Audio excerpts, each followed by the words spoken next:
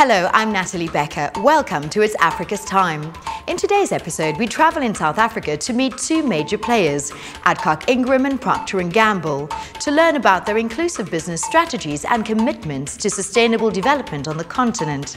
But before that, we chat to UNDP's Thomas Salez about the concept of an inclusive business ecosystem, how it applies to business, and the impact it could have on Africa's sustainable growth and development. That there's this concept of public-private partnerships.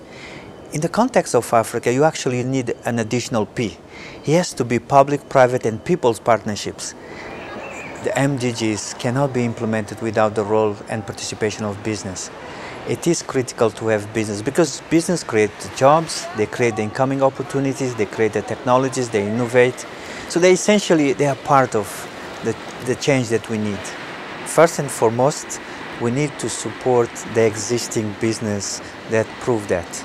We need to take out the information related to how they worked, what are the opportunities, what works, what doesn't work. Secondly, as it is called by our report, the diamond, we need to look into incentives. In order to get the private sector involved and promoting, we need to put out the incentives in terms of, creating the regulatory frameworks that entice, that create opportunities for the private sector to get involved. We need also to directly government, when they can, support the development of micro business, SMEs, family-owned business. Now, if you want to support business, the critical element is investment. Without investment, you can have, plants, manufacturing, and other activities. So it's important to have the investment there on the part of the private sector as well as in the government, some catalytic investment. Finally, if you want to empower people, these poor people, you have to give opportunities so they can have access in terms of the training, the capacity. So the combination of these four elements of information, incentives, investment as well as implementation support, those ones will lead to more inclusive business.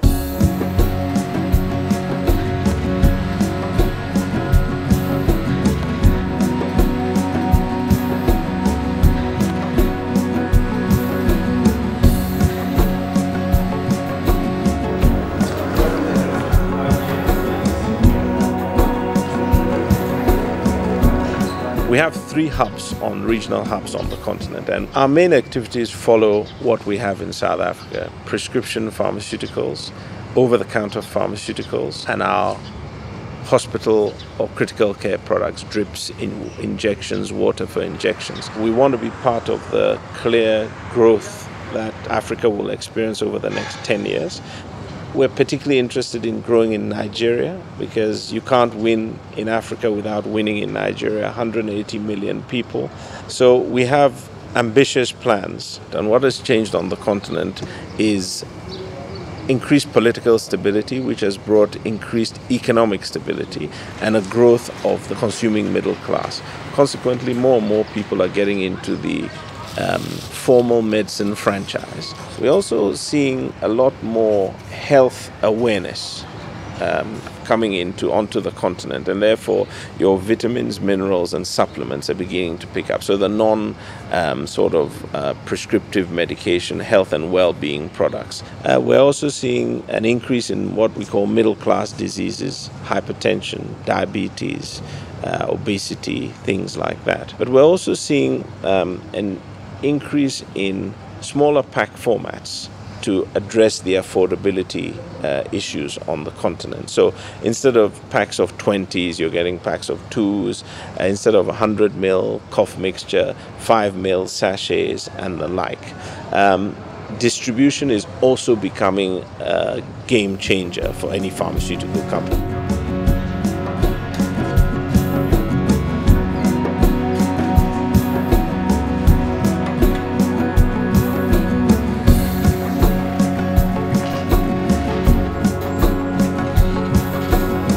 I was working at ADCOCK INGRAM, Wakefield branch, as a tablets technician. I've worked for 19 years for the company. ADCOCK's strategy is to own his own distribution direct to customer. Currently, we're servicing 50% of our volume through the wholesale channel and 50% we're doing direct to our customer. The owner-driver scheme objectives is in 3 parts. It's for our drivers to empower them to own their own businesses. The other part of the objective was to provide a better service to our customers.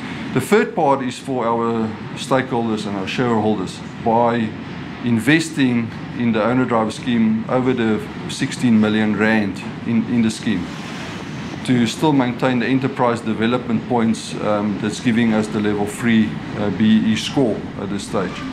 The other benefit, huge benefit for us on the scheme is obviously cost. In the past we've outsourced the part of the business the owner drivers are currently doing to courier companies, which rates was extremely high, which makes it a more sustainable solution going forward. And that's why we will carry on investing in this owner driver scheme.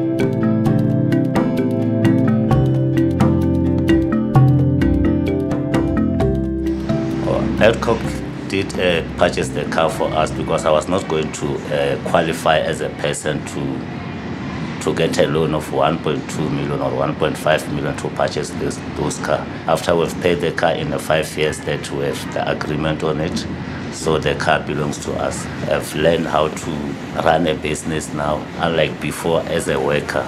ADCOCK INGRAM has provided the owner-drivers with training courses on standard operation procedures in terms of delivery, anti-hijacking and vehicle management. They've also received business training from the firm appointed to manage their newly founded companies. We've got 12 PTYs set up. In each PTY there's a director or owner, and he's got a driver, additional driver, and 2 van assistants. So in that PTY, we've got 4 employees.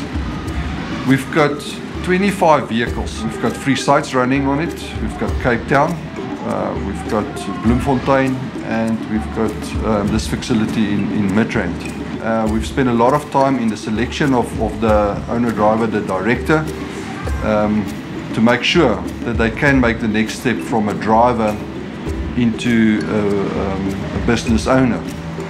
We've had a lot of dealings with Jacques through the negotiations, and we're really proud of him as the individual, managing his company in the best manner. In the first day when we were notified that we will be the owner-driver that were shortlisted, I couldn't wait to start when I start my business. It's a huge big difference from being a worker and becoming an owner of your own business. Financially has improved a lot, and it was a big step for us. The lucky one that we were selected. I mean, out of 87 applicants, we were very fortunate to get this opportunity. The vehicles range from 1 tonners to 50 ton. We also spend a lot of time on the design of the bodies, insulated vehicles, temperature controlled, also with tail lifts, the necessary security tracking systems on it. The owner drivers are very proud of their vehicles, and you can really see they're looking after them. If you over-revving your car, it will tell you, the speed it will tell you, the idling it will tell you. I mean, you can't go wrong with this car. We get so much support from the company and so much support from the management. The relationship is fantastic. Our aim is to have a bigger number of vehicles within the company to make sure the delivery is being rendered within the time that is required. I'll continue with my business because this is the business I love, this is the business I like. The more you like something, the more you learn more. I'm enjoying it.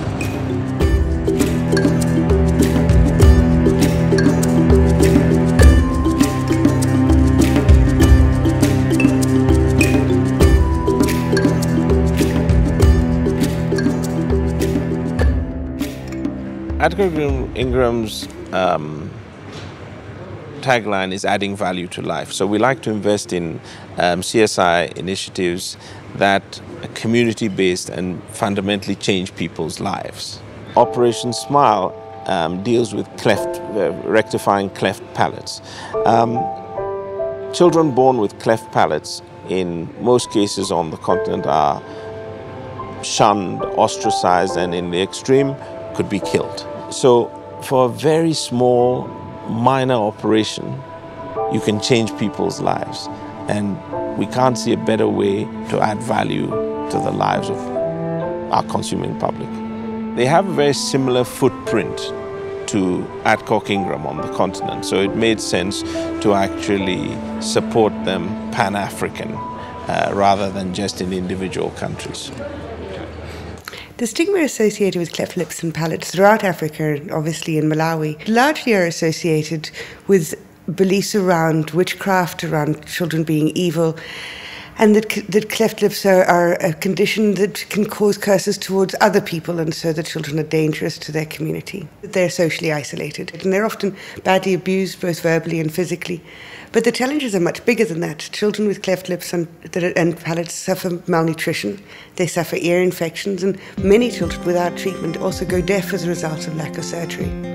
Over the last 30 years, Operation Smile has offered over 200,000 free procedures, and in Malawi we're reaching 400 after only 2 missions. One of the first starting points of a mission is obviously awareness raising and sensitization. The clefts are treatable, because obviously without families knowing that, patients don't come. We run posters, we run radio campaigns, and we have a pre-registration system. Patients are then bused from 26 provinces to the Kobus Central Hospital in Lilongwe, where we accommodate up to 400 patients for the process of screening. On a large mission such as the mission in Malawi, we run 6 operating tables, so that's 6 operating theatre teams with plastic surgeons, anaesthetists, recovery nurses, clinical coordinators, and everybody associated with the surgery. But we also bring dentists, speech therapists, child life specialists, paediatricians, intensivists, recovery room nurses, and obviously ward nurses, day nurses, night nurses, and everybody else associated with making sure that children have safe surgery. So a full team is in the region of about 60 people. But obviously, most of us don't speak Chichewa, so we work with up to 60 local volunteers, particularly nursing students and medical students who are looking to train, obviously, to be able to do these procedures in the future. And children are often not able to go to school or gain employment without speech therapy.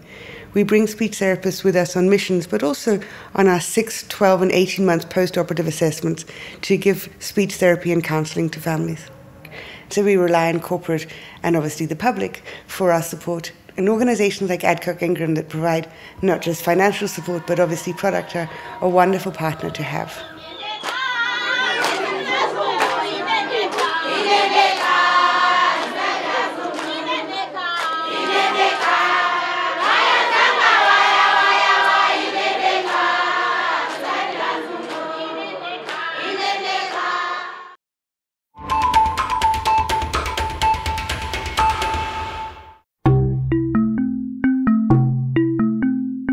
Africa's Time travels to Valwater in South Africa's Limpopo province to visit a primary and a secondary school, both of which have benefited from P&G's outreach campaign for girls.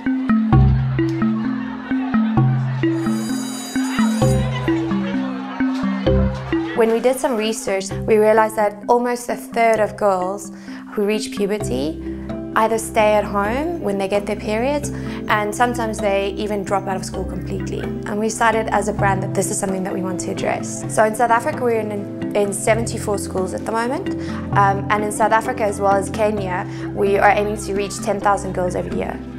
The objectives of Always Keeping Girls in School is to educate young girls who are in rural or previously disadvantaged communities and schools with puberty education, to give them the bigger reason to stay in school, and to offer them sanitary towels to have them when they are on their periods. We work with professional nurses who would run the puberty education classes. The second element, I'll classify it under motivation or giving the learners the bigger reason to stay in school. We do it in different ways. The first one is identifying prominent young women, South Africans. We take them to different provinces or schools, and they will then interact with the girls or tell their own stories of how they dealt with the puberty phase. The last one, partnering with the provincial departments, we identify bright young girls who have been enrolled into the program to help facilitate entrance into tertiary education.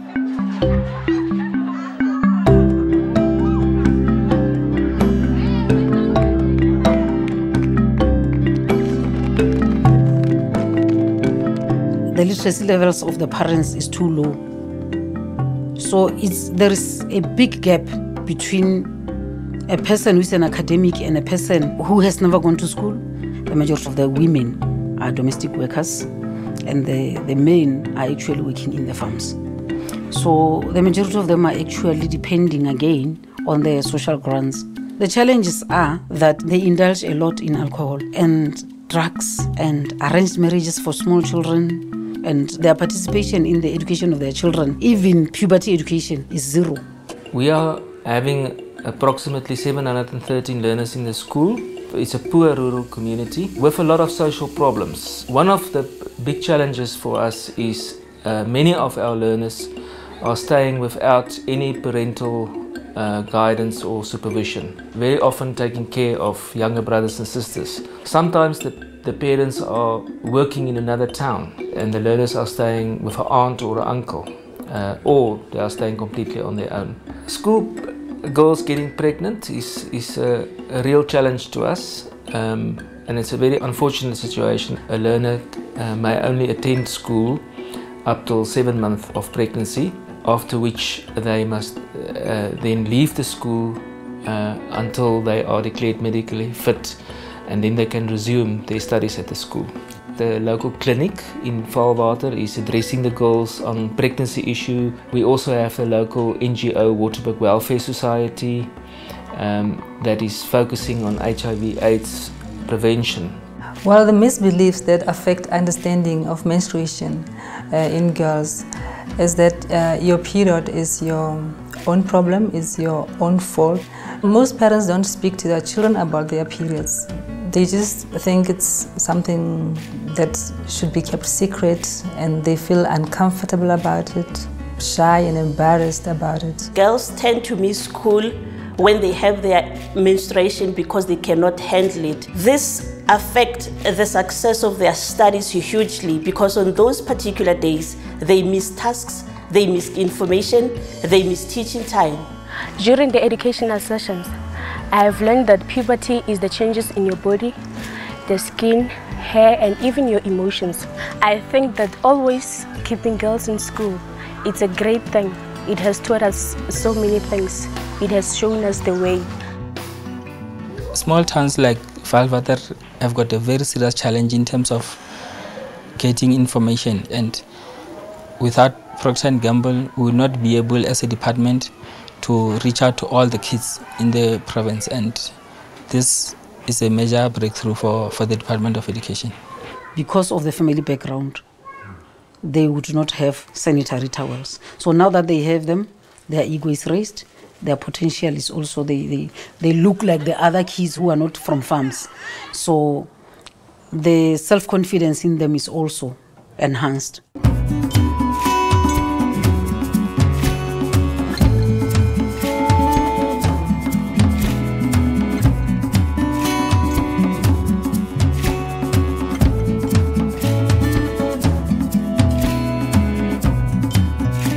Girls tend to be more relaxed, more accepting of menstruation, and even when they see an always nurse walks in the school, like in the lower classes, they're in a hurry to get to grade 6 so they can speak to you and ask you about it.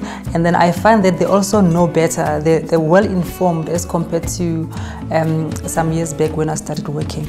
They do know what's going to happen to them, knowing or understanding the changes in their bodies, and then what they must do and what they must not do when they had periods. And then the other thing is hygiene. We start educating the girls from the age of 10, especially when we do life skills in the classroom. The problem that used to cause them to stay away from school is that they don't have pads to help them. So the thing that they use, they are so shameful to come to school putting them on.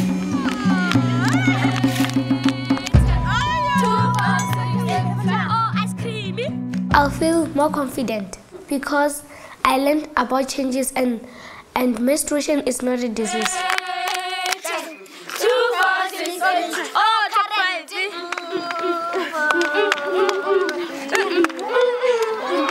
What I've learned today from the nurse session is that I now know how to look at the calendar and know when my menstruation is coming so that I can put the pad in my bag. Do not stay at home because school is very important. If we get a request to say, do allow the boys, we will.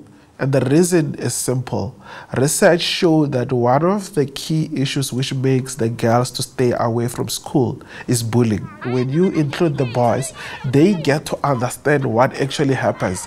But they're also more sympathetic to understand that this is a serious issue, it's not a laughing issue. If we have roadshows on the program to parents, I think it will help. Because it can't be a one-man's show. It can't be only the department. We also need the community to be involved in this so that there is paradigm shift on their part. I would want them to have more responsibility in terms of co-parenting, but also co-educating. I would rather take a word from my parents than anyone else. And if parents will start the education at home, it will probably make our life easier that by the time you go to the school, that we are actually speaking the same language. I would say to parents, be your daughter's friend. Talk to your daughter long before they even start so that you develop that bond. And then when periods come, talk to your daughter about it. Don't be afraid, don't be cagey about it. It's normal. Admit that you also go through it and give her some tips how to go about it and give her support, as much support as possible, because they need that. So one of the main results, obviously, is to make sure that girls actually attend school. So we look at school attendance levels, and that's the main metric of whether the program is successful or not. And a secondary result that we didn't expect in the beginning is that you actually find a drop in teenage pregnancy rates in the schools where the program is implemented, because now suddenly girls understand what is happening to their bodies and they're more confident as well, and so you find that they take more responsible decisions for themselves. A pilot study for the campaign in the Eastern Cape noted that school attendance of girls had increased from around 70 to 92%. Definitive school dropout by girls and teenage pregnancies had also both been reduced by half. But then there's also the motivation that we give the girls and the access to educational resources that we give them, like career guidance. And for me, the best thing about this program is when you actually find a girl that never realized that she could have a dream for herself, and suddenly you're opening a world to her where she actually believes that she has a future and that she has an important role to play in making that happen.